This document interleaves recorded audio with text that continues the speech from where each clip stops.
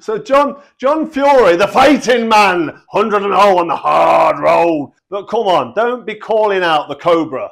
You and me, Wembley Stadium, 93,000 crowd. I'm up for that, my friend. So anyway, you said you'll fight anyone. You said not long ago, I think it was last year, anybody over 50, I'll fight him, because I'm a fighting man. Any man born from his mother, I'll fight him. Over 50 years old, on the hard road, in the ring, in the pub, in the back of a gypsy caravan site. You're not a fighting man, because I'll have a fight with you. I'll fight you for a fiver. I'll beat you for a tenner. I'll do you both for 15. Whew, I've got to take a breather. Listen, I'm back in the room. I've had a chat to my wife. I've had a glass of water.